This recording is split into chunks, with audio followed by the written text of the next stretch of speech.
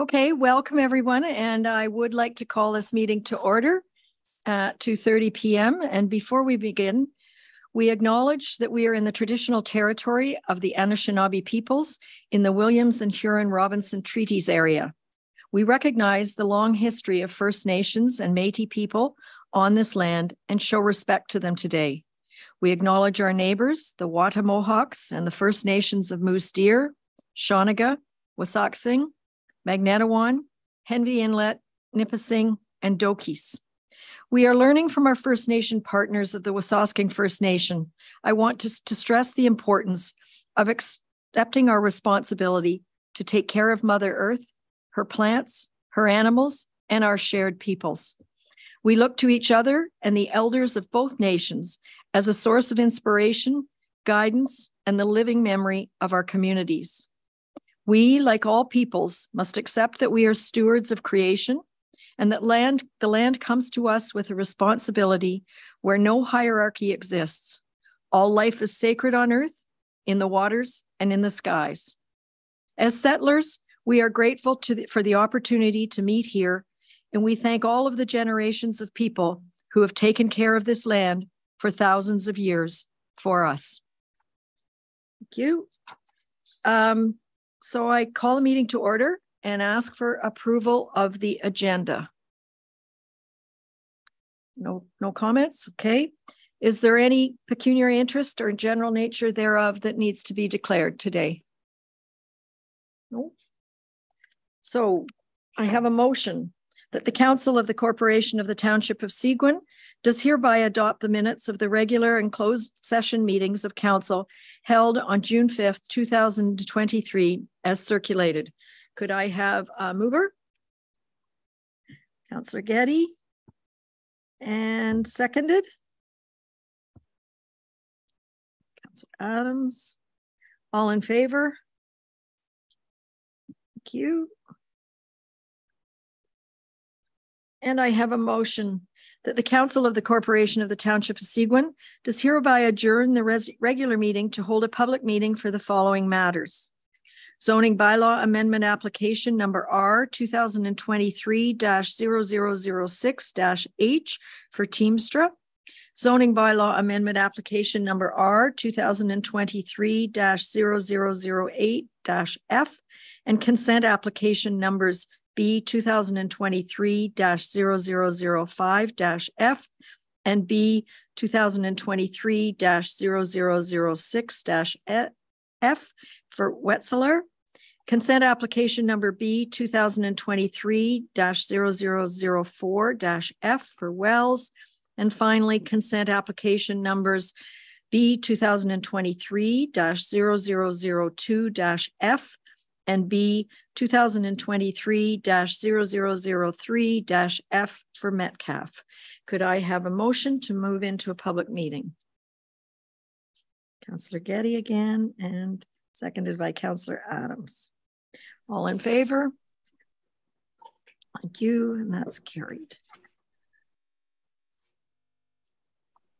Council will now hold public meetings for proposed consent and zoning bylaw amendment applications. In accordance with the Planning Act, Council will consider all matters placed before it prior to granting a consent or passing a zoning bylaw. Anyone wishing to receive notice of the passing of a zoning bylaw amendment and who has not submitted such a request in writing should provide your full name and address to the clerk. No one other than the prescribed persons may appeal an application under the provisions of the Planning Act. If they do not make oral submissions at a public meeting or make written submissions to the Council of the Corporation of the Township of Seguin prior to the decision of Council, then the Ontario Land Tribunal may dismiss the appeal. The purpose of zoning bylaw amendment application number R 2023-0006-H for Teamstra is to rezone the subject lands to permit the construction of an additional secondary dwelling unit on the property and to implement a minimum septic setback of 300 meters from Whitefish Lake. I now ask the clerk to state the method by which the notice of the meeting was provided and the dates on which that notice was provided. Notice of the public meeting was provided by posting the property, posting on the Township of Seguin's website, and by regular mail on May 30th, 2023. Notice was therefore considered to provide in accordance with the requirements of the Planning Act. Has the township received any correspondence with respect to this application? No correspondence has been received.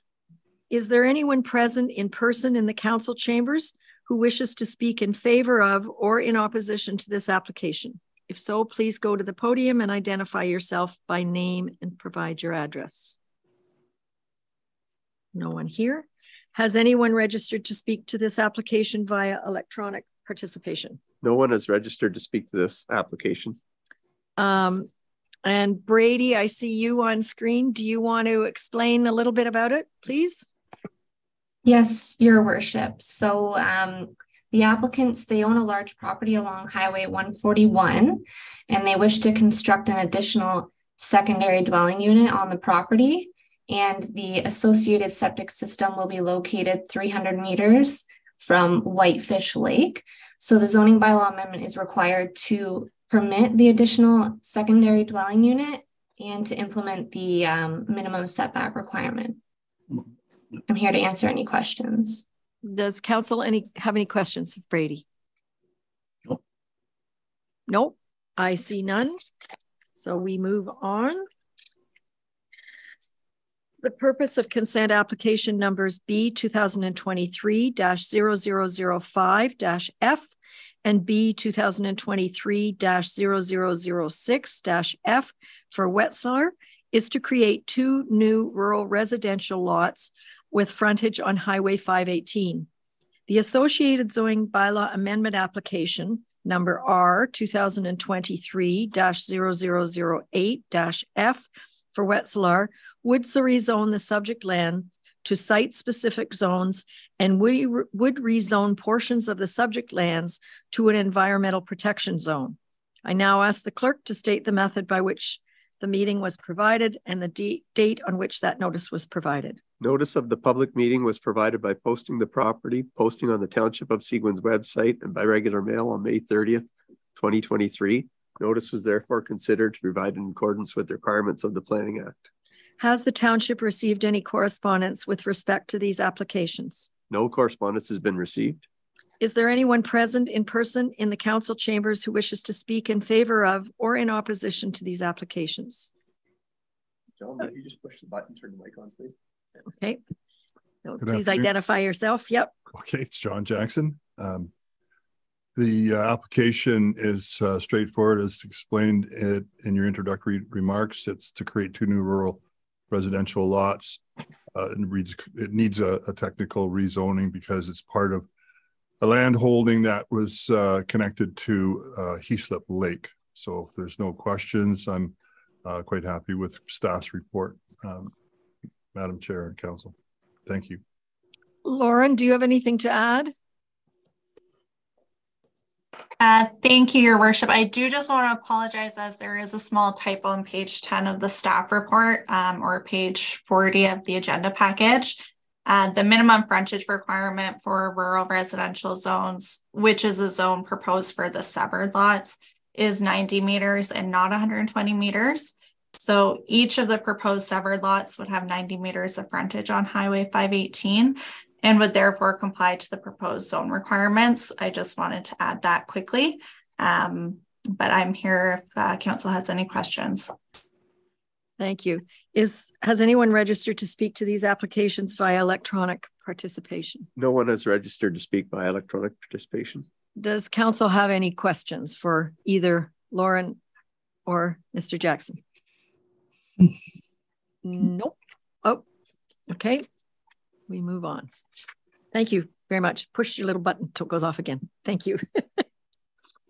The purpose of consent application number B 2023-0004-F for Wells is to provide a right-of-way access over the subject lands at 43 Heaslip Lake Lane to benefit the lands at 51 Heaslip Lake Lane. I now ask the clerk to state the method by which the notice of the meeting was provided and the dates on which that notice was provided. Notice of the public meeting was provided by posting the property, posting on the Township of Seguin's website, and by regular mail on May 30th, 2023. Notice was therefore considered provided in accordance with the requirements of the Planning Act. Has the township received any correspondence with respect to this application? No correspondence has been received. And is there anyone present in the council chambers who wishes to speak? I recognize Mr. Jackson again. Thank you, Madam Chair. The consent was picked up as being needed during the survey of the Heaslip Lake lot belonging to Mr. Wessler. The neighbor was generous enough to allow the existing driveway, which is carved over towards Ms. Wells' property ever so slightly, but it was going to be much less expensive than moving a giant piece of Canada to correct. So that's the purpose of the application. Thank you. Thank you. Has anyone registered to speak via electronic participation? No one has registered to speak by electronic participation. And Lauren, do you have anything to add to Mr. Jackson's? Nothing further to add, but I'm here if council has any questions. Does council have any questions of either of these experts? Nope. Nope. So we move on. Thank you. The purpose of consent application number B 2023-00202-F and B 2023-0003-F for Metcalf is to permit 3 lot additions. I now ask the clerk to state the method by which the notice of the meeting was provided and the dates on which that notice was provided. Notice of the public meeting was provided by posting the property, posting on the Township of Seguin's website, and by regular mail on May 30th, 2023. Notice was therefore considered to be provided in accordance with the requirements of the Planning Act. Has any correspondence been received to these applications? No correspondence has been received. And is there anyone present in the council chambers who wishes to speak in favor of or in opposition? Please go ahead. Thanks again. This actually consists of 3 lot additions, 2 of which are to correct areas for or allow for encroachment occurring because of septic tile field beds.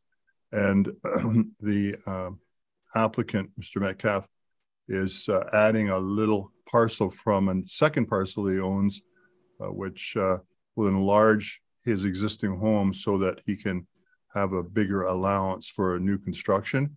The retained piece is actually part of the MZO, which is going to be set aside for that purpose. But that property is on sort of a high level. The part that's being added to his home is a lower area next to his house at the foot of the steep area, if I could describe it that way. So if there are any questions, I'd be happy to try and answer them. Thank you. Lauren, do you have anything to add? Nothing further, Your Worship. I think John gave a good summary, but there are a lot of moving pieces to this one. So again, I'm here if council has any questions. Yeah, I do. Okay, Councillor Collins. Yes, John, the Patterson land is in this scope, and Metcalf just bought that yellow piece, that little strip along the Metcalf land, or along the Patterson land. Is that what's transpired here? If you look at page 105 on the agenda, you've got the Patterson lot right beside the Metcalf lot, right? Correct. And in yellow. So he bought that parcel of property from Patterson? Is that how it, like, that doesn't make any sense to me, simply because he's got all this land in the end, in the MZO part of it. And I'm just wondering why the Patterson number 22 Rose Point Road is even mentioned in this. Could you just explain that to me, please? It's quite confusing. Certainly. So the yellow strip is actually part of Mr. Metcalf's house property. But when the land was surveyed, they discovered that Mr. Patterson had a toe of his septic system encroaching on that yellow strip. which Mr. Metcalf is going to convey to correct that encroachment and add plus or minus a few meters for a setback from the edge of his property as it'll be reconfigured. So the yellow strip was Mr. Metcalf's. It runs more or less parallel to his driveway going into his house. And it's being added to Mr. Patterson's house to correct that septic system encroachment. Okay, thanks, Jeff. Yeah, it's pretty, yeah, it was confusing anyways. Thank you. Does council have any further questions? No. So is anyone registered to speak electronically? No one is registered to speak electronically. Okay. So we will now close the public meeting and reconvene the regular meeting. We have a motion that the public meeting held for the following matters is hereby closed and the regular meeting is hereby reconvened. Zoning bylaw amendment application number R 2023-0006-H for Teamstra. Zoning bylaw amendment application number R 2023-0008-F. And consent application numbers B 2023-0005-F and B 2023-0006-F for Wetzlar, and consent application number B 2023-0004-F for Wells, and consent application numbers B 2023-0002-F and B 2023-0003-F for Metcalf. Could I have a motion? Okay, Councillor Bazinski, and seconded Councillor Finson. All in favor? Thank you. So this follows our public meeting.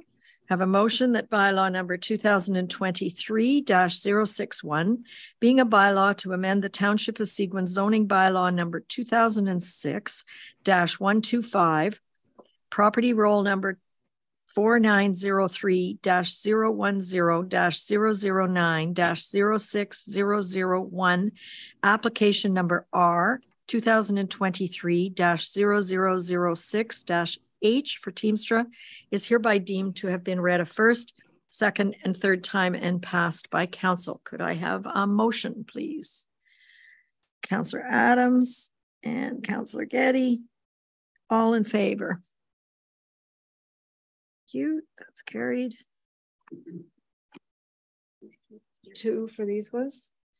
The motion that bylaw number 2023-065, being a bylaw to amend the Township of Seguin zoning bylaw number 2006-125, property roll number 4903-030-003-01950, application number R 2023-0008-H for 51 Heaslip Lake Lane for Wetzlar is hereby deemed to have been read a first, second, and third time and passed by council. Could I have a motion, please? Councillor Bazinski and seconded Councillor Getty. All in favor? Thank you. And this is the second part of that. That the Council of the Corporation of the Township of Seguin does hereby grant provisional approval to consent application numbers B 2023-0005-F and B 2023-0006-F for Wetzlar, subject to the conditions set out in the decisions. Could I have a motion?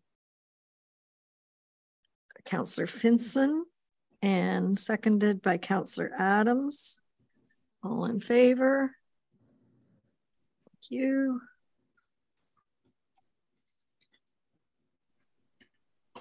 I have a motion that the Council of the Corporation of the Township of Seguin does hereby grant provisional approval to consent application number B 2023-0004-F for Wells, subject to the conditions set out in the decision. Could I have a motion, please? Councillor Collins, and seconded by Councillor Getty. All in favor? Thank you.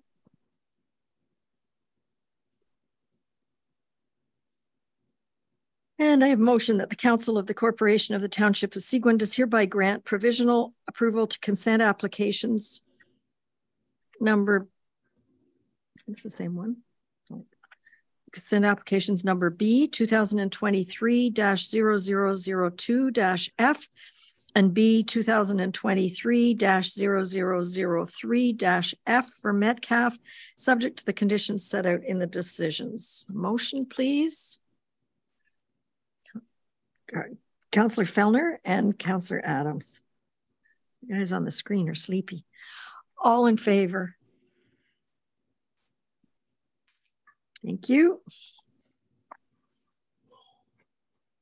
Council will now consider the following road allowance applications. Shore Road Allowance Application Number RAS-2022-0006-H for Loma on Dyson Lake.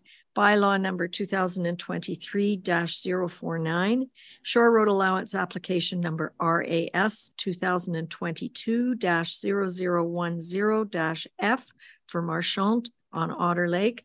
Bylaw number 2023-050.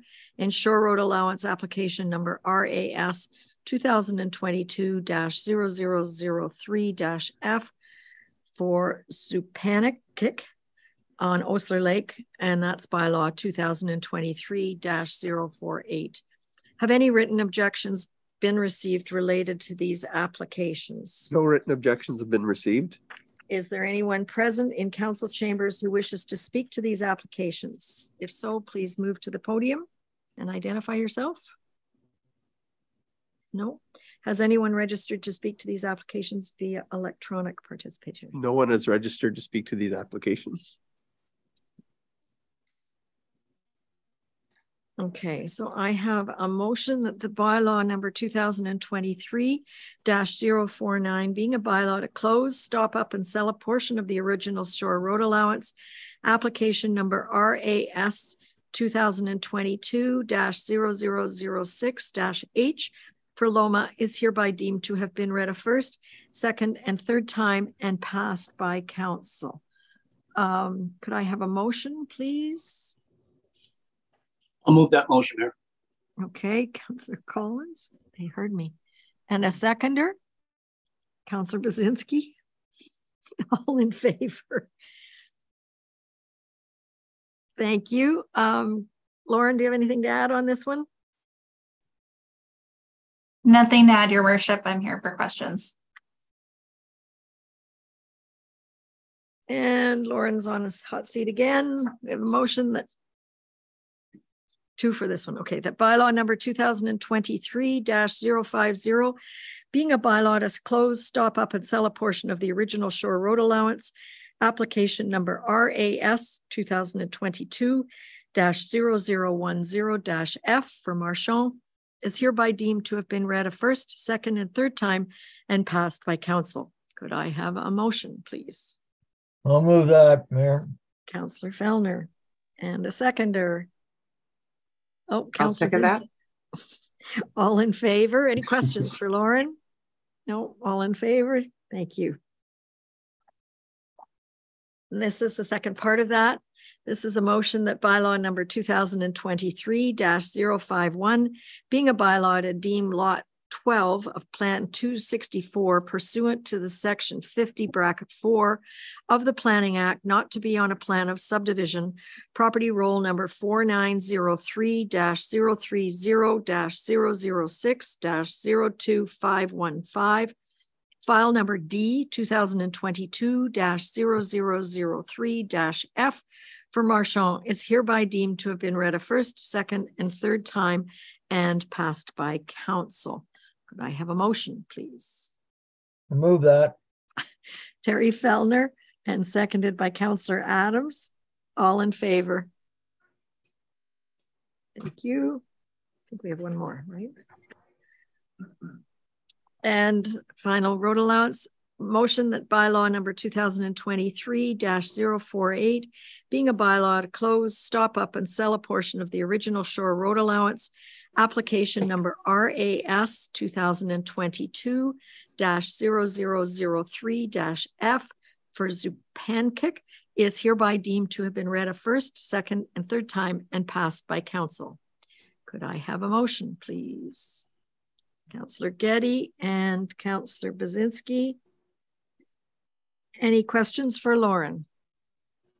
Nope, all in favor.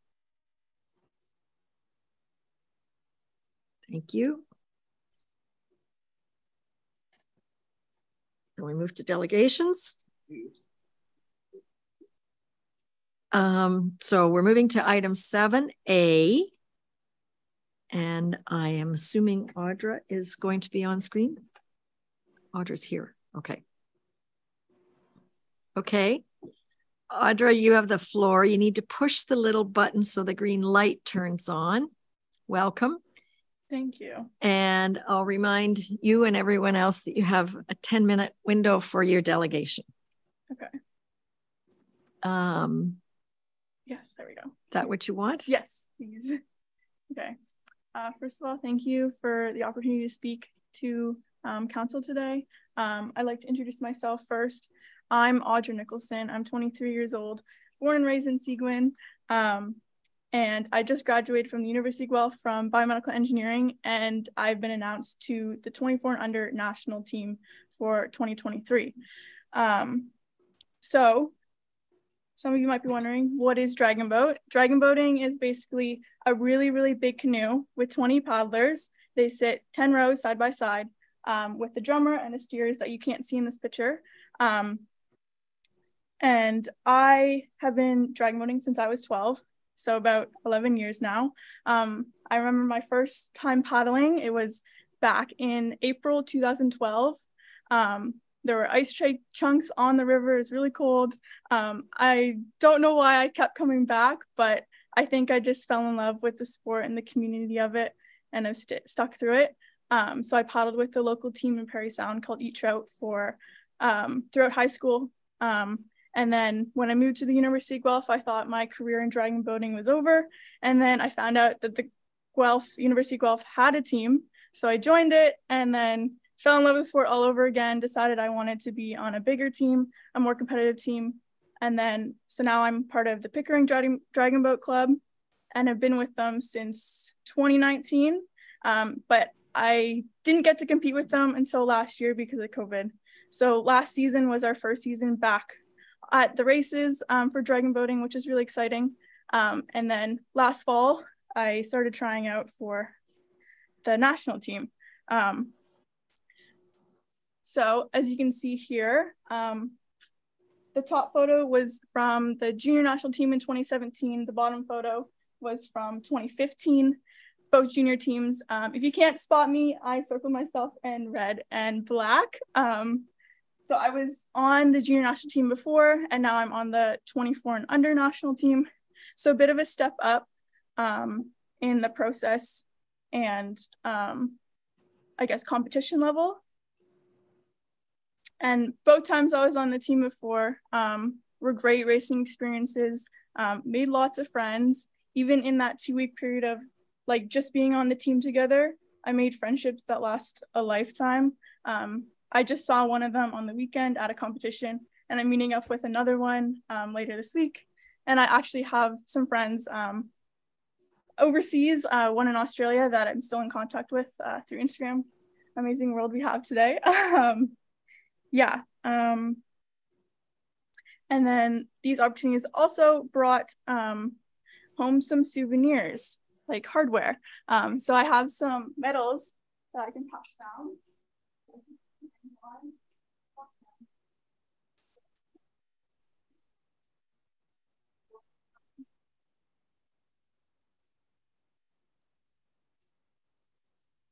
So most recently, I came back from the selection camp in Montreal, the May long weekend, and this was the final selection camp. So after trying out for 7 months of grueling and vigorous training for this team, as well as my home competitive team, I found out that I was selected out of 26 women to be on the 24 and under women's crew.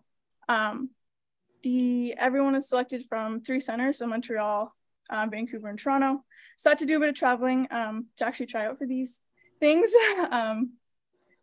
And then, as you can see, my name's right there. It's a little small, but I also made the team with some of my friends from my Pickering club, which is really exciting to be able to be on a team at this high level with them in a different kind of atmosphere. So a little bit about the races. I explained what a dragon boat is. It's like canoeing, but a little bit more competitive. There are 3 rosters, open, women, and mixed. So currently I'm only on the mixed, or only on the women, and then they'll be selecting the mixed in our training sessions before the competition. And hopefully I make that team as well. And then there's 4 different lengths. There's 200 meter, which is a really fast sprint, 500, which is kind of the big event, the 1,000 meter, and then the 2,000 meter. The 2,000 meter is unlike the other ones because the other ones are straight races. The 2,000 is actually the 500 meter 4 times. So you do 500 turn, 500 turn, 500 turn, 500. So it's really exciting in the turns, especially by the last one because it's a stagger start. So by the end of it, there's a bunch of boats going to the turn at once. It can get a little bit grueling and sometimes boats collide, but it's all part of the sport. So this year, the competition is in Thailand, Pattaya, Thailand. And I'll be traveling across the sea like this. Oh,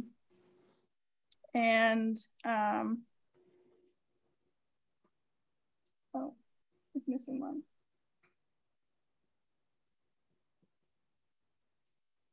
Okay, well, this is sort of the schedule. It's missing one of the bulletins. I don't know what happened, but I will be traveling from the 30th to the 31st, and then the 1st to the 7th, we will be training in Thailand together as a team. This is like our only opportunity to kind of blend together because we're all from across Canada. So we haven't actually met people from like Vancouver and such. I know the Montreal athletes, but we have yet to meet the Vancouver athletes. So this is a time for us to bond and create that blend in the boat. And then the opening ceremony is August 7th. And then we move into the racing on the 8th to the 13th. And then on 13th, we have closing ceremonies and then we all go home. So it's a pretty quick event, not a lot of time to be together. This is the racing schedule. So as I mentioned, the different lengths and the different divisions, that's kind of how the racing schedule will plan out.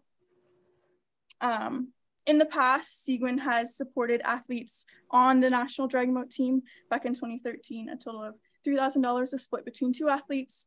I wasn't a part of the cycle, but I had friends on it. And then in 2015, a total of $3,000 was split between 5 athletes. And then in 2017, I was the only one who got $600 between 1.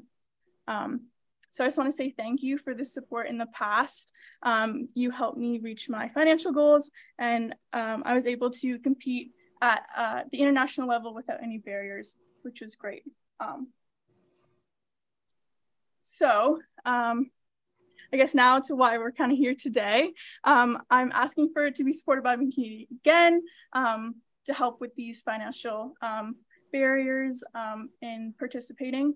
It's about $6,000 between flights, travel, other travel, accommodations, food, and uniforms. So it's pretty expensive compared to the past because it's in Thailand, and flights are really expensive right now for whatever reason, I guess because gas prices are skyrocketing. And I also want to be able to inspire youth athletes in the community to pursue ambitious goals. Back in 2013, I wasn't on the team, but I saw some of my teammates and friends make the team, and seeing that kind of inspired me to do it in the next cycle and then in the next one. And now I can say I've been on Team Canada 3 times, which is pretty amazing. Not everyone can say that. And I'm also going for gold, and I would like your help to do that. As you saw in my hardware, I would like to bring home some more, and maybe the Nations Cup as Canada as a whole. yeah, I can't wait to support Team Canada and Seguin in Thailand this August. And I would love to have any kind of support. Thank you very much. You've done the community proud, and you're a great presenter. Any questions from anyone on council? Councillor Finson. Yes, I have a question. Councillor Finson's first.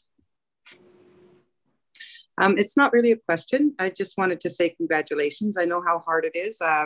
Two of my children paddled in Pickering for years, maybe 5 years. Mm-hmm. And a lot of their friends, they still have paddled internationally. They've been to Japan and China paddling. So I understand where you're coming from. I also paddled for 5 years in Pickering, starting in January. We started in the pool, and so I get what you're going through, and it's a wonderful sport, and I just want to say congratulations. It's really hard to make the Canada team, so good show. Thank you. Thank you so much. Councillor Collins. Yes, if we decide to give her a little bit of money to help her out in this trip, does she need a Seguin chaperone? Are you volunteering? I don't think the 24 and under team is looking for any chaperones, but maybe the juniors. Well, I'll support you in any way my colleagues decide to go on this. Thank you so much. Thank you. I just turned to our Chief Administrative Officer to understand what budget allocation this would fit under. And where we could find some funds to help Audra. Thank you, Worship Council.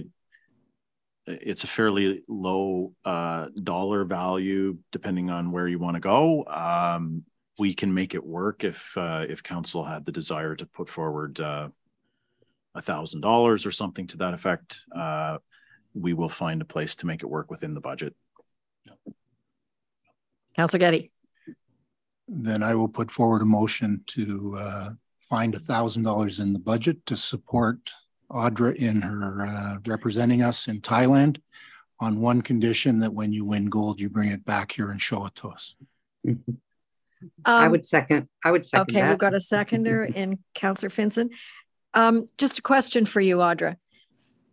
In order for you to motivate and keep in touch with young people who might be following you, are you posting any of this on a Facebook page or something that the community could link to as you travel and as you compete? Yeah, I definitely can link it to my Facebook. There should be a live stream of the races. I know Thailand's 11 hours ahead of us, but I can definitely put that info on my Facebook and have it be like shareable and post my journey there. Okay, and if there's a team's website, send it to us as well. Yeah, I think the team has Instagram as well. I'm not sure how active they are at the moment, but I'm sure it'll ramp up once we're competing. Jason, go ahead. I'd be happy to connect you with our communications officer, and we will. We're always proud to share our local successes. This is a huge success, and I will make sure that you connect with Valerie before you leave here today, and she will get your information, and we will share your journey with you as you travel to Thailand. Amazing, thank you. Thank you. So we have a motion on the table, moved by Councillor Getty and seconded by Councillor Finson, that the Council of the Corporation of the Township of Seguin does hereby approve the donation in the amount of $1,000 to Audra Nicholson, a member of the Dragon Boat Canada Team Canada 24 and under division, to assist with the costs of Audra's participation in the International Dragon Boat Federation's 16th World Dragon Boat Racing Championships being held in Pattaya, Thailand from August 7th to 13th, 2023. All in favor? And that is unanimously carried. Good luck. We want to see a gold. Thank you so much. I'll bring back my gold or whatever medal I have. I'm hoping.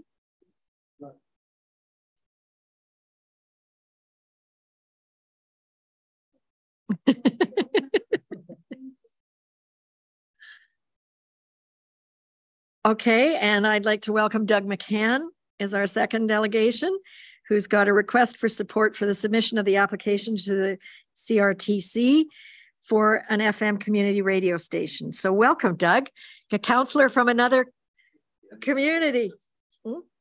Okay, just wait till we get your presentation up and I'll remind you about our 10 minutes, but let me just. I thought I had an hour. Are we on? Not yet. Well, you're live from a sound point of view, but Craig's in the process of bringing your presentation up. Okay.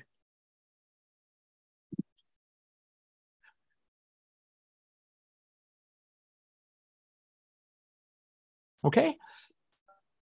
Okay. Actually, I hadn't really planned on the visual, but that's fine. Yeah. Okay. All right.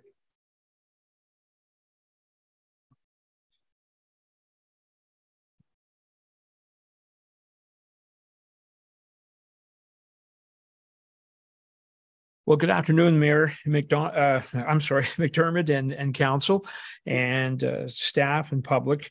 It is odd sitting on this side of the podium or standing on this side here, so bear with me. I'm here this afternoon, and with me is Mr. Bob Boland. We recently incorporated a not-for-profit organization with the mandate or objective of establishing community radio in Parry Sound. Community radio, there are about 200 stations in Canada. Some of them are Indigenous, some of them are campus stations.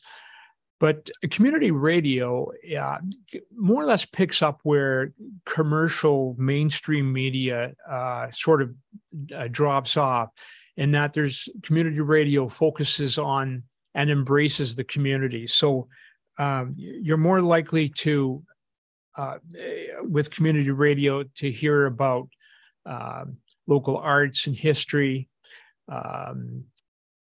sports and news, presentation, talk shows that center on human interests and such. And basically, I don't know that people know this, but airwaves are public property. And so community radio is all about providing access to that public property to the people of the area. So what we have done is we've incorporated our site, I'm sorry, I'm a little nervous here. So we've incorporated our organization, and we're moving forward. At this point, we're trying to pin down a location for our studio, and also for a location for a transmitter and antenna. And some of the programming that we'd be providing would be a wide scope of information and comprehensive news coverage, local sports coverage, music by new and local talent, a variety of music genres, spoken word programming, including talk and civic affairs, promoting special interest groups and hobbies, highlighting local consumer affairs and employment opportunities, to the idea of promoting fundraising efforts and local service organizations, and reflecting local culture, religion, and ethnicity. Community broadcast radio is the platform on which the listener trumps the corporate profit and shareholder. So it's all about embracing the community, and I think if you look at the landscape of broadcasting, whether it's radio or TV or newspaper, in this day and age, it has become very, very centralized. So there was a time, if you worked for a radio station, you could walk down the hallway and into the owner's office and discuss things. There was a local autonomy. People at the local level didn't make they made the policies, they enforced the policies, whereas today those policies and programming decisions are made at a corporate level, usually at an office which is off-site, out of the province. And in this case, if you look at Moose FM, it's owned by Vista Radio. And of course, Vista is located in British Columbia. So ownership, so the landscape has provided, you're seeing more radio stations owned by less operators and corporations as time goes by. So on a local level, what's happening is you'll find that feed are off the ground. The coverage is for local news and sports coverage, focusing on what's really happening.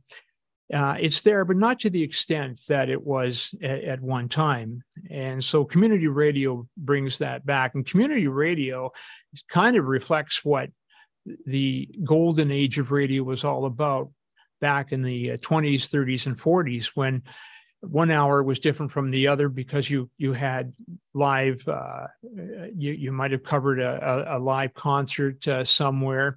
You might have music from various genres, talks, show, news, and that sort of thing.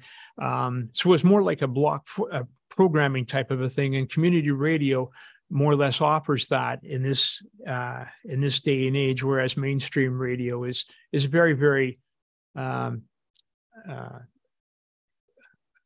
ongoing, steady. What's the word I'm looking for? Yeah, exactly. Like so. Anyhow, so community radio is picking up in various areas that that embraces the local people, and so in our endeavor to get going, we're looking for. And as we apply to the CRTC for a community radio station license, getting the support of local municipalities, local business, local residents, organizations adds a lot of weight to our application as we move forward. And so that's basically what we're here today, is to seek that support by way of a resolution that we can include with our application as we move forward. Our goal is to have the application in by the end of August or September. We understand that we are a candidate from the Northern Ontario Heritage Fund Corporation, because this does fall under the banner of social and community. And in fact, in talking to our local representatives, they actually are very excited about this because they've never actually had a program like this to work with and to advocate for. So we're very hopeful that will come about. We do have an engineer that's done some preliminary work. So we think we know what frequency we are going to have. Our output will be a medium power output, which will cover the municipalities of the West District. And we even actually have telephone numbers reserved for our studio and administration based on the frequency. So our engineer basically needs to complete a report before we can continue and complete that application. So moving forward, the CRTC would receive that. They may come back with more questions. There could be a hearing. There could be an intervention. Anybody, any public organization, any broadcast undertaking could intervene and say, well, we don't think that there's enough room in the market for another station. And our argument would be that our revenue streams are different, our programming is different, and we're embracing the community in a way that mainstream media is not doing in this day and age. I'm a big believer in community building. We basically provide a collective voice, identity. We advocate for what's going on. We believe that this builds a stronger community, and I think that a stronger community builds stronger individuals, organizations, business, industry. We grow as a result of it. And I will tell you that from my 8+ years on council, nobody knows what's going on around town. It really, it just, you're out on the street and somebody will ask you a question about something that, well, haven't you heard, haven't you read? So I part of what we're planning on doing is having a very comprehensive news and sports coverage so that people do know what's going on. Now, there are people who don't listen, and as such, usually word of mouth or Facebook gets the word across. But I find that some of the big things that are happening and some of the big decisions that your council, our council are making, and others are not being heard or recognized in the area. And I think the community radio can do that. So we're looking for your support as we move on. And I guess that's basically all I can say at this point in time. Thanks, Doug. We have a resolution before us, but before I move on to that, are there any questions for Doug from anyone on council? Do you have any idea how long it takes CRTC to approve or not approve these things? I know it's a moving target. I will tell you that when Mr. Boland applied to buy the regional AM station in town here, his idea was to convert it to an FM station. So he was up against a lot more than we are, because he basically was working with two applications: one to buy the AM station and shut it down, and two, to establish what then was known as a first service FM license to cover the area. People may not realize that the geography in this area was not conducive for AM broadcasting. And thank goodness for that, because the world has gone to FM rather than stuck with AM. FM is cheaper and more effective, certainly better sound quality, and the station reaches, as far north as French River, MacTier below, and over to the east side.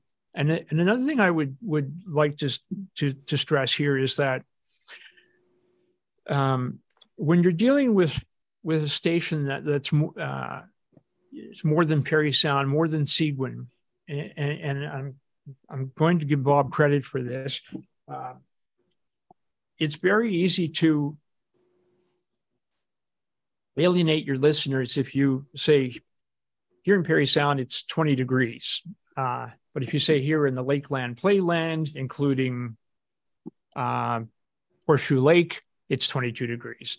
So whether you were in Buena Barrel or Seguin or MacTier, whatever, this was your station, and you could identify with it as such. So that's something that we plan to do too, is to incorporate the whole region as community, not just Parry Sound per se.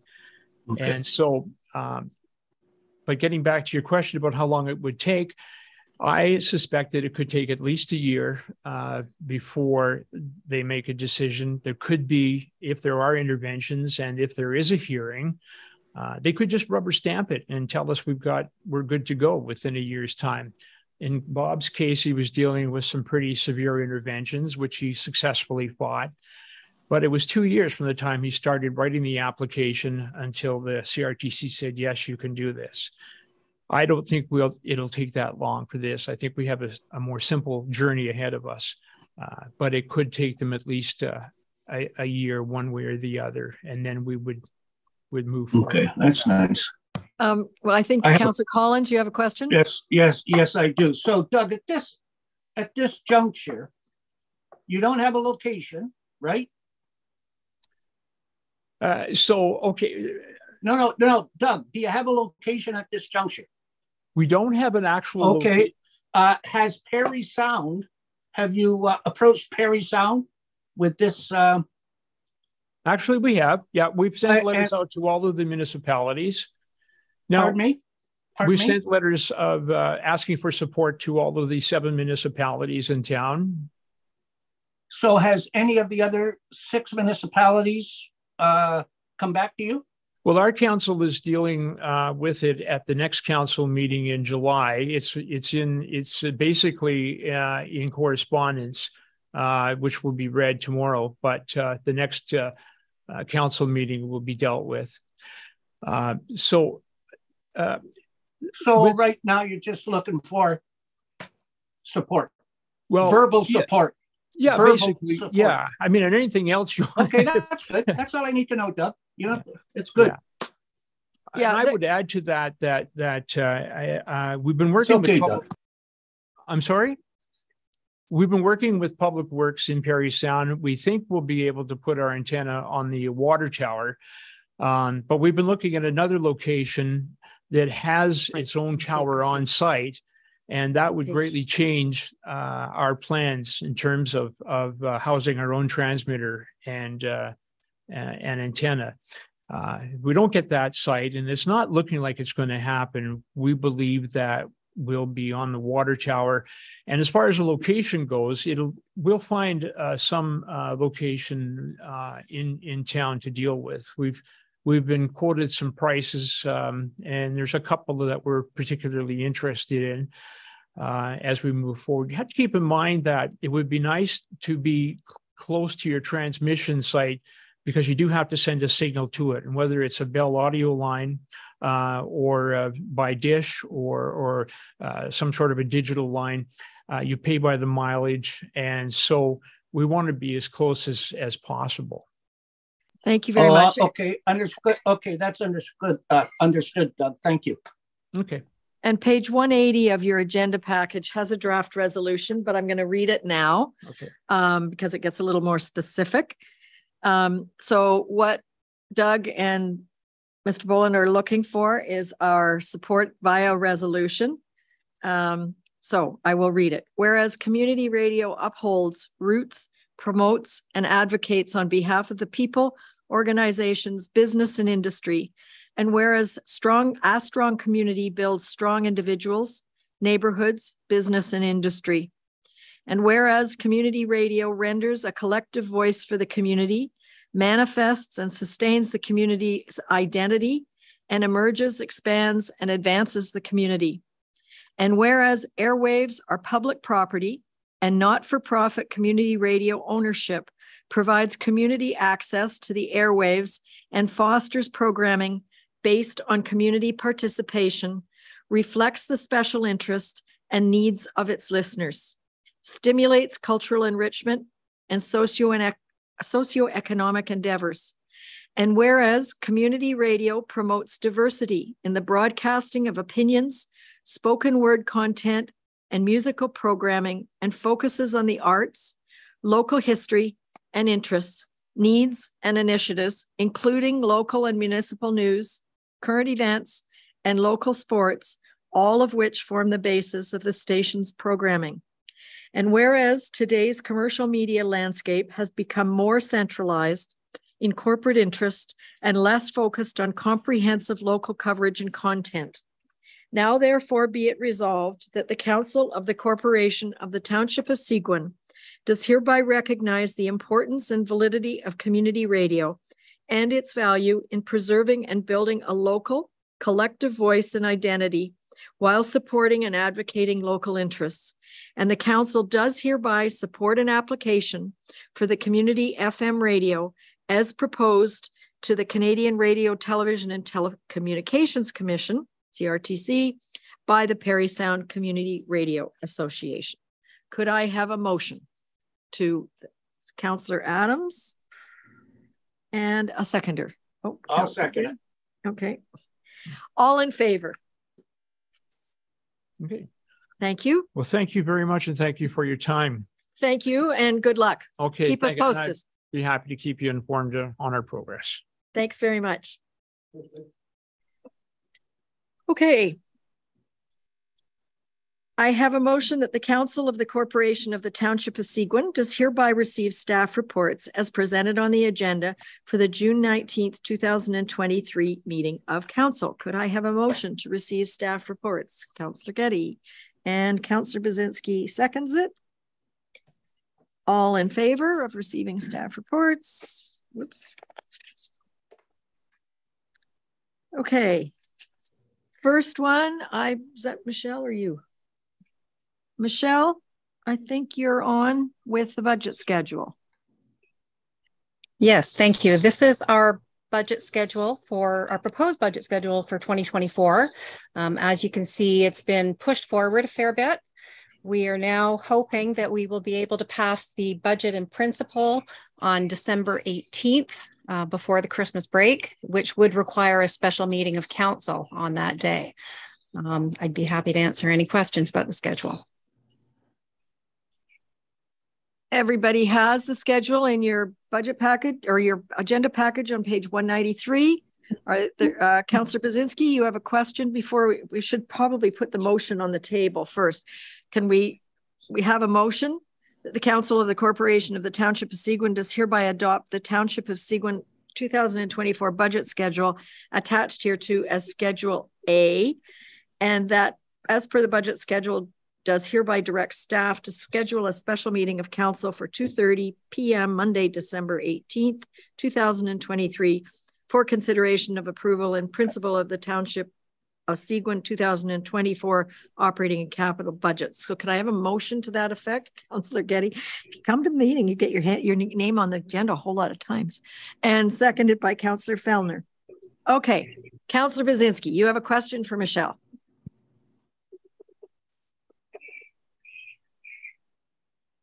You're on mute. Sorry about that. Michelle, when I was previously on council, what we used to do was have a joint meeting of council and the finance committee to review the budget.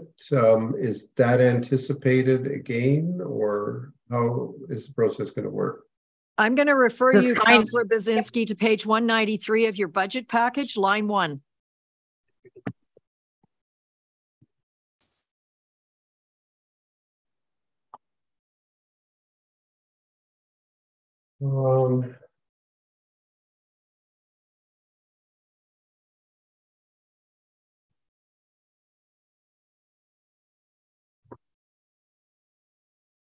That meeting will occur on August 8th, 2023, as outlined in your budget package.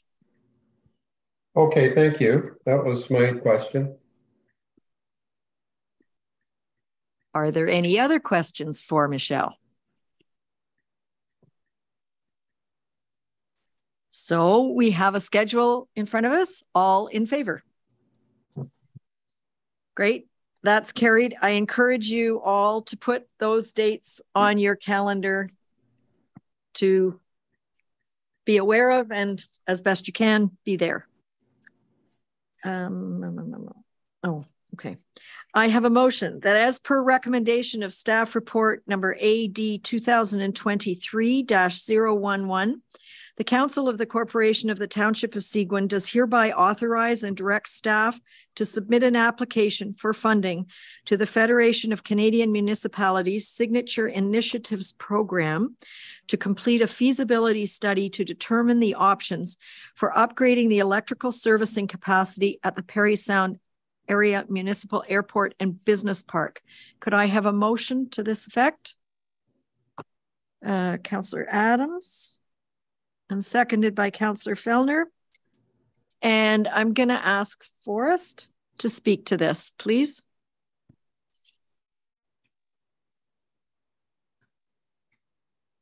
Good afternoon, Mayor, Council.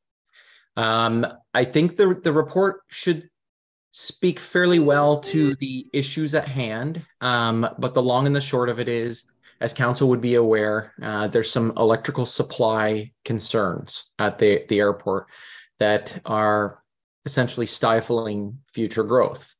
We have been approached or worked with Hydro One and Dawson's Incorporated to try to work through this. But the expense will be significant. From what was proposed from Hydro One, it was essentially like for like without taking into consideration things like redundancy or resilience of the system, the opportunities to participate in the market as it relates to distributed generation or energy storage, among among other considerations around the electrification of the airport. As council may or may not be aware, aviation, much like the transportation industry of vehicles, is shifting towards the electrification side of things. And so preparing the airport and the corresponding business park for the electrification is going to be of critical importance, above and beyond the fact that the airport itself is currently experiencing some energy constraints. And with that, I'd be happy to answer any questions. Does anybody have any questions?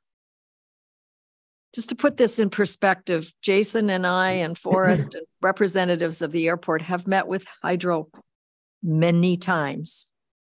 And the last meeting I left, I said, is it the mayor's responsibility to bring hydro from Niagara Falls to Seguin? And nobody said, yep. So we're kind of constrained.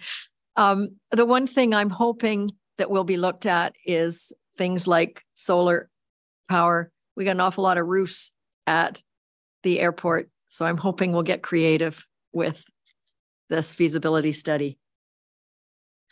Madam Mayor, to add to that, the other side of it is we want to improve the overall quality of power. One thing that a lot of, say, light and medium duty manufacturing businesses look for is quality of power. We'll give an example here. If a plastic extrusion company wanted to come there and there wasn't a guaranteed quality of power, it can cost the business, in some cases, hundreds of thousands or millions of dollars if their extrusion machines go offline during production.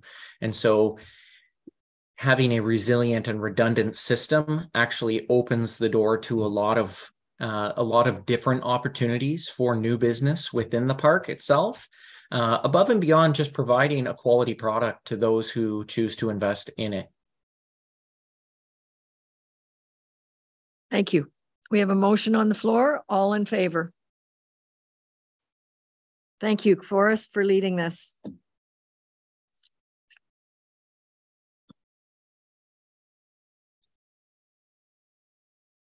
It's just for information, right? Taylor going to speak to it? We have on page 199, you have a report from planning about a request from residents of Schulich and Burnt Lake. Taylor, I'll get you to speak to it. It is for information only. Thank you, through your worship. This is just to provide an update on the letter that was submitted in the deputation to council.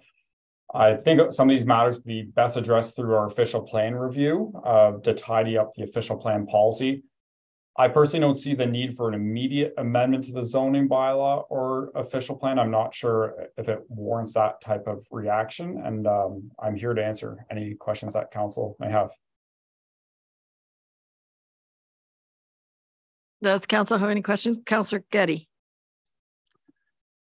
Taylor, thank you. Thank you for the report. Burnt Lake is in my area, and I think that the presentation that was made identifies a shortfall within conflicting definitions from the 2006 official plan and the 2006 zoning bylaw.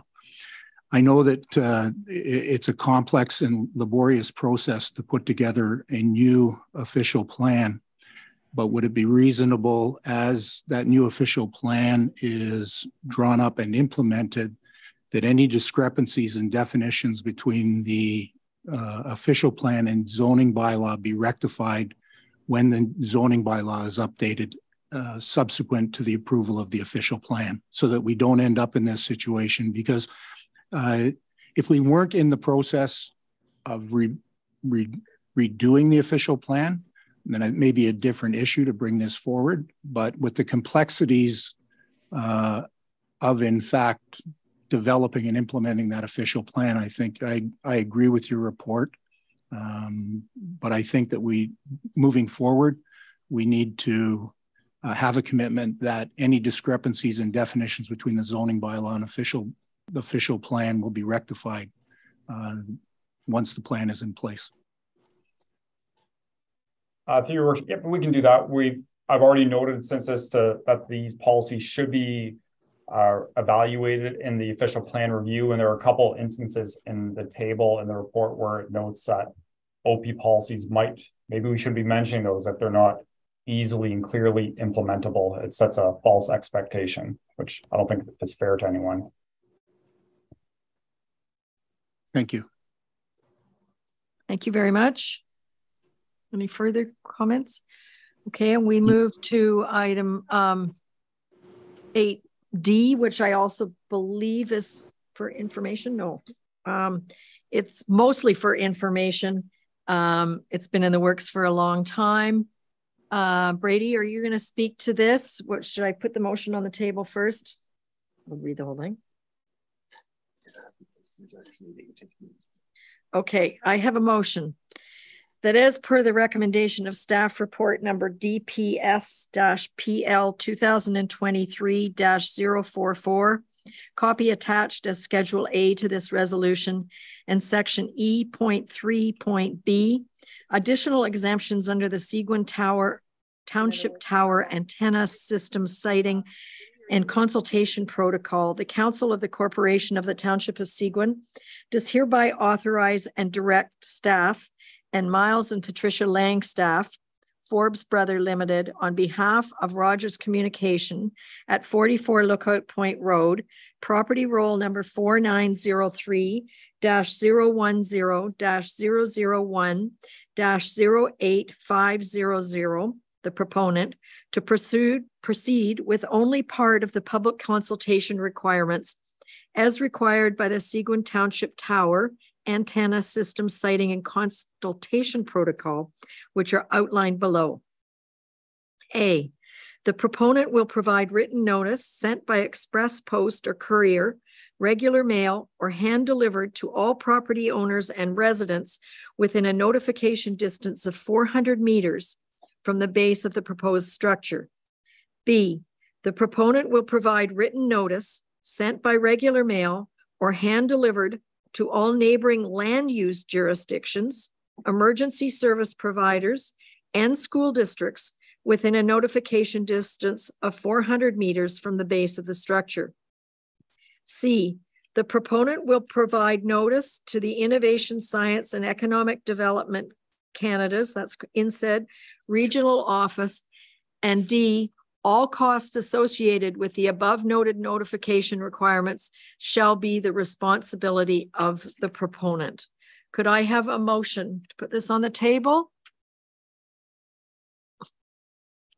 Councillor Getty and Councillor Adams again. Does anyone have any questions for Brady or the proponent? Rogers is here. Sarah. Ms. Duncan, does anybody have any questions? I know that Rogers has been in discussions with Mr. and Mrs. Langstaff for over a year, and I did alert them that it would be on today's council agenda. There being no questions, all in favor? Thank you, and that is carried. So we move to business. We have a request from the Seguin Pioneer United Church Board to reduce the fees. And the fee schedules are attached in your package. I would ask, is Dominique there? I would ask Dominique to weigh in a little bit about what the fees cover. Yes, so just good afternoon, Mayor and Council. Just a little bit of background on that. So we don't often have any issues with our rental fees at facilities because Seguin offers probably the least costly fee structure of many of the municipalities. There are a number of reduced rates for community groups and events, but we have come across some discrepancies with regards to some groups. So currently we have some programming and events that fall under the umbrella of the former recreation committees, and therefore they did not get charged a rental fee. So these programs were for the public and free of charge. Those were the two criteria for it to fall under the Recreation Committee. Some examples of those are pickleball, line dancing, potlucks, things like that. As soon as they charge a fee, they fall into the fundraiser or charitable organization category, which then charges a minimal fee. So what's happened is some groups like the United Church have had rental fees waived for events, while others like Otter Lake Church have been charged the fundraiser rate. So this is where the discrepancy is. So staff would like to suggest that for the remainder of 2023, we continue to not charge a fee for those who have traditionally booked at no cost. But in 2024, if an event or program cannot fall under a Recreation Committee umbrella, then we follow the bylaw, the fee bylaw, and charge the proper rate. Thank you. So it's an effort to standardize the process and make it clearer. It is. And that's right. Just for my understanding, the fees cover the cost of cleaning, setup. I mean, there really is a cost. They don't, but that's basically why we do it. Yeah, because we do have to have someone go in every time. But again, the fees are very minimal and you know, probably don't cover those fees, but we also don't want to raise them. So. Okay, thank you. And it is our goal to fill our community centers with as many activities as possible. Absolutely. So in continuing with 2023, what would be the answer to the Seguin Pioneer United Church Board that you I would say they've got, it sounds like they have 3 events coming up in 2023 that traditionally they have not paid a rental fee, and we would continue to charge no fee for those events this year, giving them, you know, enough sort of knowledge now for 2024 that then moving forward, we would charge the 51.51 for a fundraising event. Now, the other option is that we open the fee bylaw and we make some changes. And that's council's option to make some changes there too. So that's a possibility as well. Councillor Collins, you have your hand up. Who are they? They are the Seguin Pioneer United Church. Yeah, okay. Who are they? They're the congregation of that church. And where are they from? Like what? I think they're. I think they move from community to community. I think it's very similar to the Anglican Church. Anglican. Well, yeah, I think they move. You know, Foley. They do some fundraisers there. I could be wrong, but this is my understanding that they, you know, traditionally have pancake breakfasts at the Orville Community Center or Foley, and they book under United Church or Anglican Church. Do they have any? Do they have any? Like, do they have a religious ceremony? Like. No, I've never heard of them. I've been here for over 25 years and I haven't heard from them. I've attended their pancake breakfasts in Foley twice. So they're from Foley. They move between Foley and Orville. They have it says we have 2 sanctuaries, one on Rankin Lake Road in Foley and one in Orville. And I believe the one in Orville is the one on Star Lake Road, where there's a group of volunteers that cut the grass in front of that old church regularly, I believe. But that's an old school. Is that who we're talking about? No, in Orville, there's a United Church and then the Anglican Church, and they actually both do fundraisers, and they both move from community to community. So the Anglican Church has traditionally had a lot of events in Rosso and Orville. I think United is Orville and Foley at the moment, but I'm not sure about Rosso.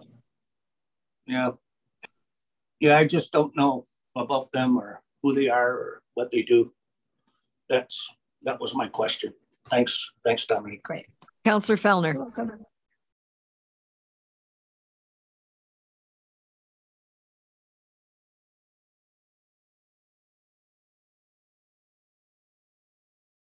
I think you're on mute.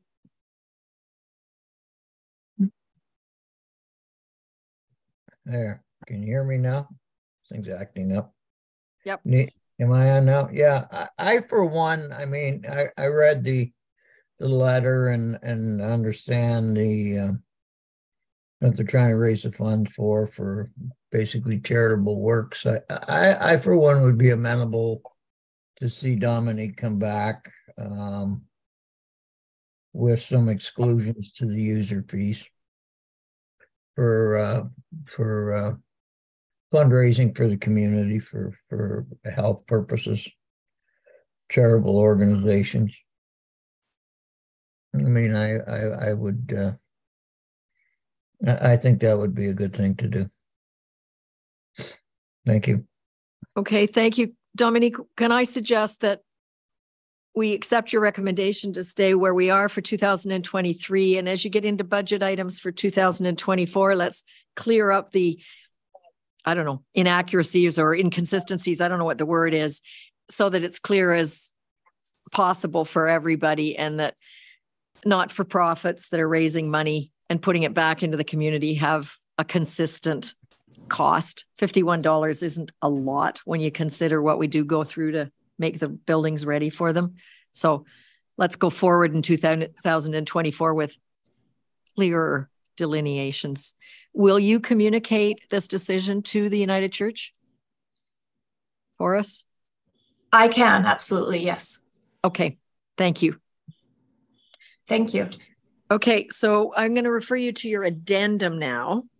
And item 9B is Humphrey School graduation is happening this Friday at 11:30 a.m. and they would like a representative to be there.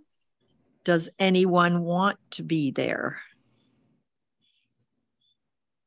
I do want to be there, but unfortunately I have a prior commitment, so I will be unable to attend. Okay, thank you, Councillor Getty. They are a little late in calling for our attendance. Yeah, Mayor, I normally I would go as well if someone else couldn't, but I'm out of town, unfortunately. Okay, thank you, councillors. I will attend up until 1:45 because I have another commitment at 1 o'clock. So can you communicate to them that I'm available kind of up till 12:30?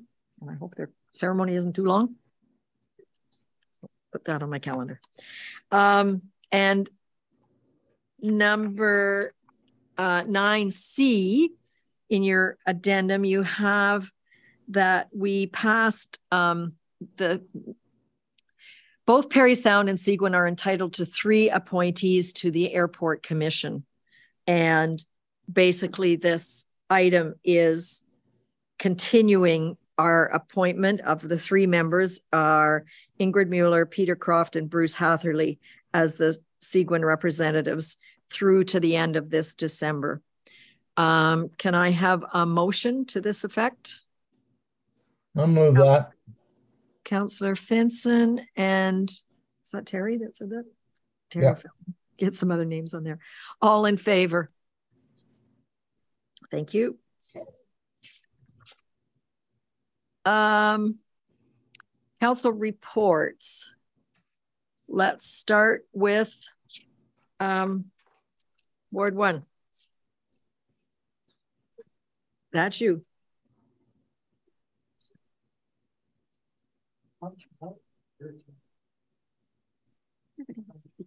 Push the button, Ken. On June 6th, I attended a Canada Day meeting in Orville to help get donations or start getting donations for the silent auction for the Canada Day celebration. June the 12th, I attended the chamber meeting by Zoom. This is the last meeting until September. That's all. Thank you. Councillor Bazinski. Yes, on the 3rd of the month, I think I previously reported it, but I attended Nosler Lake Cottage Association meeting.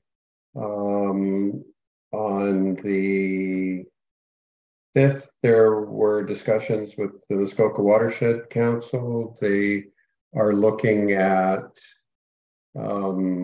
divesting themselves from municipal funding. The District of Muskoka, I believe, funded them $5,000 for operations, and so they tend to use an awful lot of volunteer help. There are some good programs, and if you read your minutes, you'll see in the minutes some of their programs that they're doing at the present time. And they will be making a presentation to us, I believe, in July. And outside of the normal council meetings, that's all I have to report at this point. Thank you. Councillor Getty.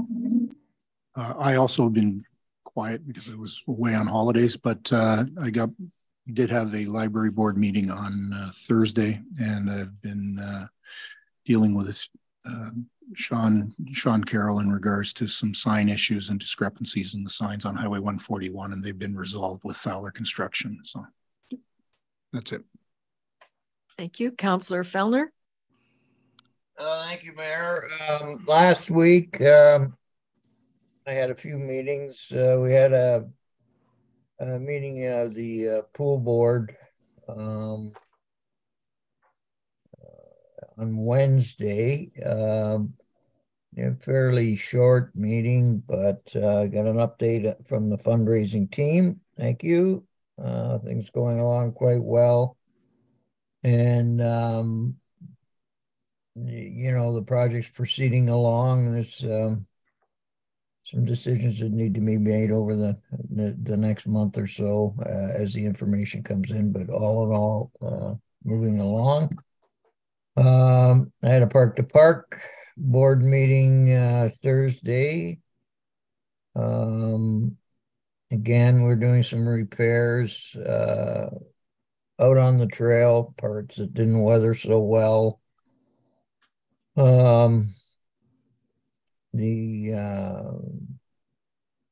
Matt, the new trails maintenance person from Parks and Rec, is actively out on the trail, working with some of the contractors, doing some other duties on some of the other trails, and I can tell you already he's making an impact.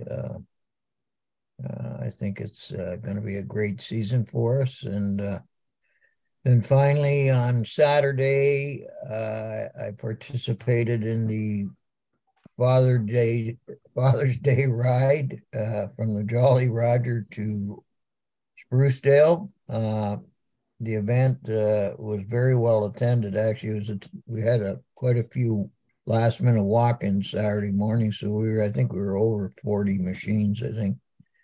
It was a great day. Everybody had a good time. Pretty evident, you know, the improvements on the trail all the way through, bridges, you know, flooded spots that are repaired. Still an awful lot of work to do. I mean, it's a long trail, but we had a great day. The weather was good. There was a barbecue lunch put on in Sprucedale at their community center by the Park to Park people from that township. We returned to the Jolly and had a great meal, a band, probably 40, 50 people in attendance. It really, for the first event after COVID, we were really, really pleased. Seems to be a fair amount of enthusiasm for that type of thing.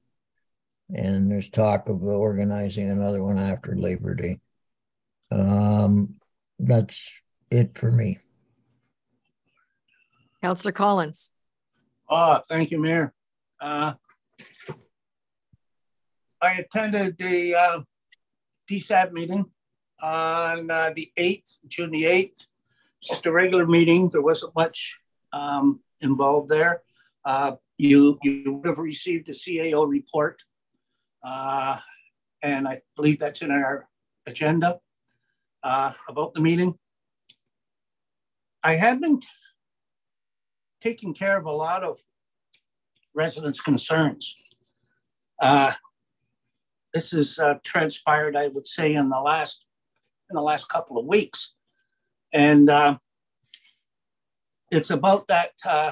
It's about the 60-meter setback that I had no knowledge of, and I'm just getting bombarded with emails from Star Lake, Sugar Lake, Maple Lake, Duck Lake, Lake Isabella, Lake Manitowaba.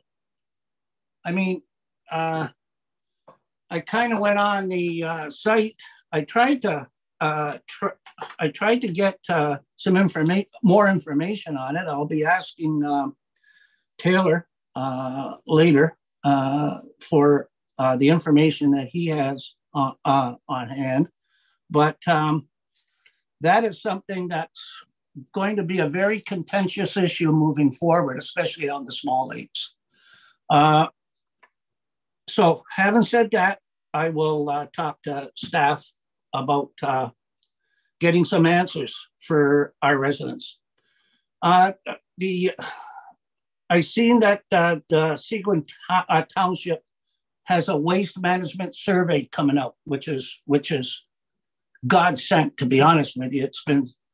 I've been waiting for this for quite some time. And I just want to make a comment because as you know, I'm in Ward 5. I probably visit the landfill site maybe 3 or 4 times a week. I'm still waiting to see some signage for people for people that are trespassing when the place is closed. And I'll be talking to Tom about that. It's been 6 months. I've been waiting for some signs. But I know that there's residents from other municipalities that have for years been taking advantage of our landfill and our transfer sites. And I'm glad that this is coming to fruition. I would just like to maybe say maybe the survey should go into our tax package sent out, because this is important. This is really, really, really important as far as I'm concerned. But maybe I'll talk more to Tom about that. But yeah, there's a couple of real concerns that I have that I'm dealing with now. So that's all I have to say. Thank you. I just want to point out that the 60 meters and the shoreline bylaws were circulated to council in advance of the public. So you were given an opportunity to talk about them. And what we did do is send out something that pushes the limit. Then maybe we can come back, but we've all had a chance to comment on them. The other thing about the waste strategy, when this survey came out on Friday, I sent it to 8 lake associations that I know of, the people, and they're already out to all their members. So as council members, you can take that survey and send it to any group or any individual you want, because the tax bills don't go out till January, and we don't want to wait till then for a waste strategy. So there's an opportunity for you to circulate it to all your lake associations or any road association and say, please forward to your members. And I mean, of the 6 or 7 lake associations I hit on the weekend, it's probably 1,000 people right there that are at least being reminded to fill it out. So there's a lot of opportunity for us to circulate that. Councillor Vincent. Oh, sorry. Yeah, go ahead. Can we put it on the display board in front of the Orville Community Center? Something about that? You want that instead of Canada Day? Pardon me? Oh, Canada Day. I thought Canada Day was there's going to be no fireworks because there's still going to be a Canada Day festival with food and everything else. So, I mean, there's 2 sides to it, though. There's 2 sides to the sign. Okay, well, that's something for Dominique to look at in community relations. But you have a responsibility as a councillor to get it out to all the lake associations in your area. So Councillor Finson, you're next. I had a DSAB meeting on the 8th, and in that DSAB meeting, there was a lot of discussion on homelessness and the new studies and the new paperwork, and I think it's been sent to the township and to the mayor. So it's a lot of work, and it's going to give some really good information to everybody. I had a few calls and messages about the turtles. And they're on the move, and just that for people to be aware. So I passed that along to the township, and they said they would take care of it. And I will be hopefully meeting with a mayor of a town here in Iceland tomorrow, a family member who 20,000 people. I was just interested to see what they do here. So I will be doing that. Other than that, just a few, I've been receiving messages. It's not so easy with the internet here, but I've been answering people and receiving messages, doing my best to get back to those who have questions. And so that's it for me. Thank you. Thank you. Enjoy. We'll be interested in the report. Thanks. So I'll be as brief as I can. First of all, I hope all of you had a good Father's Day. June 6th, we had an airport commission. June 7th, Jason and Forrest and I met with Hydro One and the Independent Electricity Supplier Organization. Came away as frustrated as before. June 7th was also the Rosso Lake College powwow, and that was very well attended by the community and many members of the Wasauksing community, including the chief and his sister and the Little Spirit Singers. June 8th, I attended the retirement of 3 people at the Rosso Lake College dinner, one of whom is Cheryl Bisonet, who's been the deputy head of staff for over 20 years. And I'm hoping she'll get very involved in the community through Seguin. She wants to. On the 12th, I met with Janice Heidman at CBDC.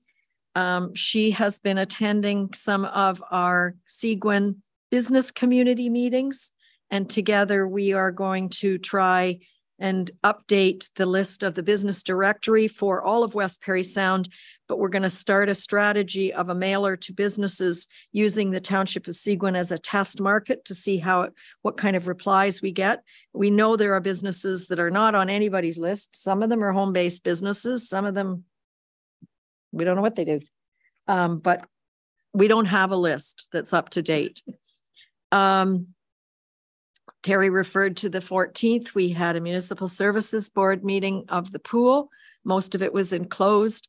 The 17th, as Terry said, was the Park to Park Father's Day ride. And we attended the dinner. It was very well attended. There was great spirit in the room.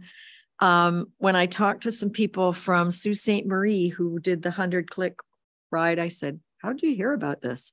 Oh, you've got the best trails in the province. We drove all the way down from Sault Ste. Marie to ride 100 clicks on your trails. So that is proof that our trails are economic development. Some of them stayed at Jolly Roger for the weekend. And it was a great dinner. Some dates I want to put and make sure they're all on all of your calendars. This Friday night, June 23rd, is the family fun night at Rosso Waterfront, starting at 6 o'clock. I really hope everybody will be there. It's a way to thank all of our volunteers. June 29th, I'm hoping a command performance for council to cook for staff from kind of 10:30 in the morning until whenever the last person eats, followed by our discussion upstairs on the culture that we owe staff to get back to them on the council culture piece to reinforce what they've done that you received a few weeks ago. So June 23rd or June 29th, plan on the afternoon. December 17th, and this raised one question on the committee minutes. The Seguin Recreation and Culture Committee started talking in your minutes about a Christmas concert. And there is a Christmas concert pool fundraiser planned on December 17th for the pool at the Stocky Center. So I'm hoping that the Seguin Recreation and Culture Committee doesn't start another Christmas concert to conflict. I really hope that the community will get involved on the 17th. It's a Sunday, and the Stocky Center has been donated for that reason. December 18th, today, we just approved a special meeting of council at 2:30 on that Monday for the budget. So that needs to go on your calendar. And I just want to ask, and maybe Terry, you can chime in here. July 1st celebration is at Orville. What time?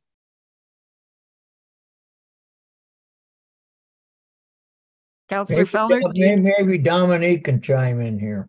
Okay, because I know the fireworks are in question given the fire ban. Yeah. 11 till 3, according to Ken. Okay. Yeah. Oh, thanks. So again, with the Seguin Rec Committee, as opposed to 4 or 5 separate ones, this is the Canada Day celebration for our township. And I believe there's hamburgers, hot dogs, and activities for kids. So there's silent auction. There's vendors. The vendors are coming. And there's a band. The band is coming. There's barbecue, hamburgers, hot dogs. There's wood-fired pizza. I think there's going to be some face painting and bouncy castle and that kind of thing. Pretty much everything that went on prior and maybe a little bit more. And of course, the fireworks now are very questionable because of the lack of rain. So unless we get, do you know at what point you'll say yay or no to the fireworks? Do we have a drop dead date for that? No, well, yeah, I don't think that's really been discussed. I would imagine by the end of the week, the writing's going to be on the wall. At the end of this week, I would think. That will be up to our fire chief can probably give us more insight in that. But I don't see a lot of rain in the forecast, showing some for the weekend, but how much it would be and how much we really need to get rid of the fire ban, I don't know. Maybe Sean, if he's on the... Yeah, well, I think we can work with Sean, but last time there was a ban like this, Chief Hood and I did go around to the retail organizations that were selling fireworks and asked them to pull them from their shelves. Yeah. They're actively selling them now. Mm-hmm. Yeah, so I mean, our plan, I think, would be is if the Orville Canada Day fireworks can't go, then those fireworks, nobody's goes. Yeah, then those fireworks hopefully can be fired off fully fall fair Labor Day. Okay, thank you. And I believe thank you, worship members of council, and of course to the public listening in. I might repeat a few things, but I think it's worth repeating. Public engagement for our waste management strategy is underway with the survey now on letsconnect.ca. Paper surveys are also available at the municipal office and at the landfill. I will note that we've had, thus far, we've had a very strong response to the survey, which is great news. We want people's feedback, so please continue to jump in to Let's Connect or visit one of our the municipal office of the landfill to pick up a copy of that survey. As you noted, your worship, Family Fun Day celebrating community volunteers is happening this Friday at the Russell Waterfront. We're excited that it'll include a water ski show, barbecue, games. All are welcome, all ages are welcome, and we look forward to seeing the community out. But it is RSVP. But it is RSVP. We need to know numbers, so please contact the office and let us know if you're coming. On the Seguin staff side, we are looking forward to barbecue on June 29th, hosted by council. It's always nice for us to take a break and have you do the work for us for a day, so we're really looking forward to that. And as part of our mental health strategy, it's nice to take a break every now and then. Barbecue is a good way to do that, but we're also kicking off a little staff fun this summer with a couple of days where we've decided to have some baseball games and just have some light recreation activity for those that are interested in participating. Again, a bit of a repeat, but the planning department is processing feedback from the draft site alteration bylaws that were shared with the public last month. Those are what was circulated was draft with the intent of getting feedback from the community, from council. We are in the process of preparing a report that will be shared with council likely at the next meeting, assuming we can get through all the feedback and share the findings as we prepare to work towards a revised draft bylaw. The Rosso Market returns June 30th. The township will be there. We'll have our usual information booth set up, and we look forward to seeing the community out at the market again. Summer ice rentals at the Humphrey Arena begin July 3rd. The crews are over there working hard, chilling the building and getting everything ready to go, which is exciting. And Rosso Waterfront and Foley Matheson swim lessons are set to start on July 4th. A couple other quick things. Our water quality students will begin the benthic testing in the lakes around the community the week of July 4th. This project is done in collaboration with the Georgian Bay Biospheres, so look for our students out in the canoe taking samples. Public consultation for the Rosso Memorial Hall restoration project is is underway with an open house scheduled for Saturday, July the 8th. That'll be from 10 a.m. to 3 p.m. at the hall. This is an opportunity for anyone interested in the project to share feedback, learn more about the project, and ask any questions. And perhaps one of the most important components of this term of council, of course, is the strategic plan. We continue to make progress. As council's aware, our consultant, Karen Winicki, will lead council through a special meeting on July the 10th.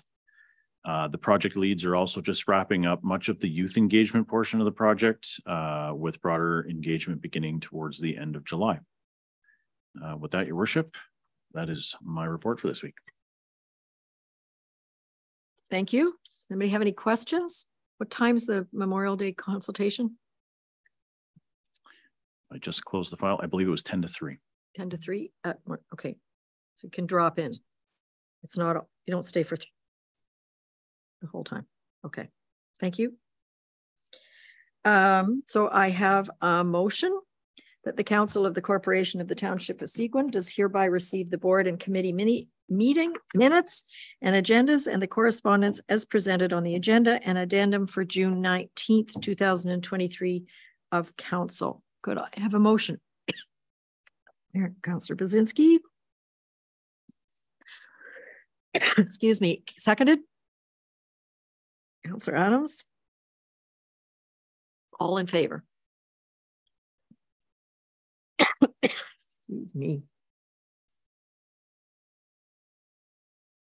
And I have a motion that bylaw number 2023-068, being a bylaw to confirm the proceedings of meetings of council, is hereby deemed to have been read a first, second, and third time and passed by council. Could I have a motion? I'll move that. Okay. All in favor? If you come to the meeting, you get your name on lots of motion. And I have a motion that the Council of the Corporation of the Township of Seguin does hereby adjourn this regular meeting of council at 4:18 p.m. to meet again on Tuesday, July 4th, or at the call of the mayor. Could I have a motion? Councillor Getty? Seconder? I'll second it. Yeah. All in favor? Thank you. Have a wonderful Canada Day, and I hope to see you on the 23rd, the 29th, and the 1st. And note that the next council meeting's on a Tuesday.